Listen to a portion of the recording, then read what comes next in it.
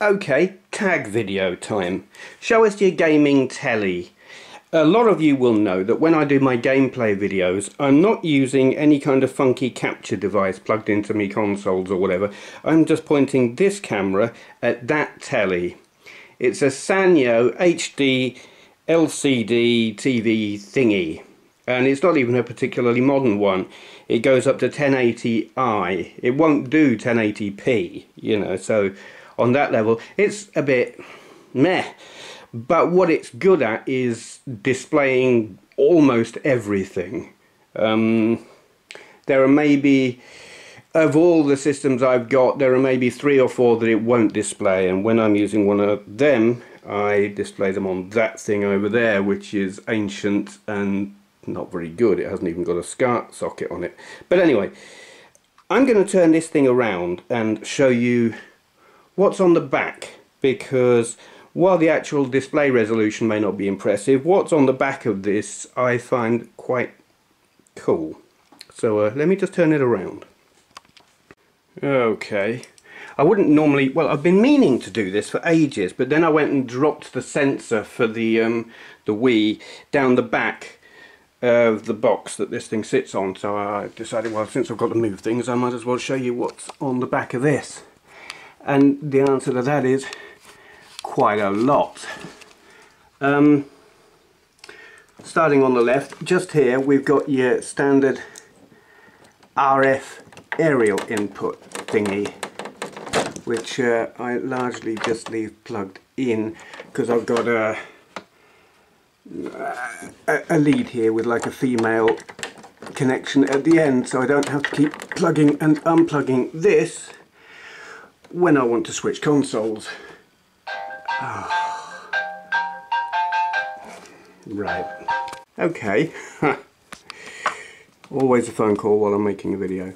So anyway, yes, next to the RF input we've got the is it composite? Call it what you like.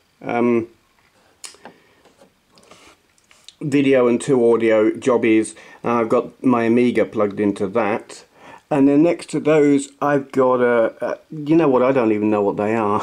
I don't use them, but yeah. And then we have got here SCART inputs. Can you see? 2 SCART inputs. It's kind of difficult to tell with the lighting. One there, one there. That's about a bit of reflection on there. SCART seems to be very much a European thing. It basically takes the signals you get from these and puts them through this, or RGB as well can be put through these to give a really good image. And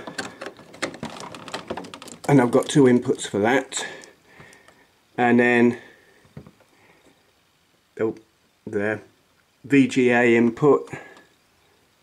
I've got a laptop plugged in there, and then here we have 2 HDMI inputs. That's for the PS3, that's for the Raspberry Pi. So all in all, it's a very well connected telly. Of course, also just to make life easier for myself, where with the RF input I've got a lead that just leads to a female input. Lead leads to whatever. Yeah, this SCART one, I take that, and at the end I've got this here, so I don't have to keep reaching around the back to plug stuff in. I just have this down at the side of the telly, and I plug numerous different things into there, like PS2, Xbox, other stuff. Yeah, just makes life easier. There you go. So that's my gaming telly. Tag video, video responses. Show us your telly. What do you use if you're using a telly for making videos, or just your gaming telly? Show us what you show us what you got. God, that sounds bad, doesn't it?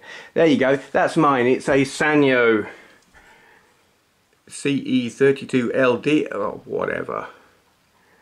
It's one of them. It's pretty good in a kind of old, slightly outdated kind of way. Thank you for watching.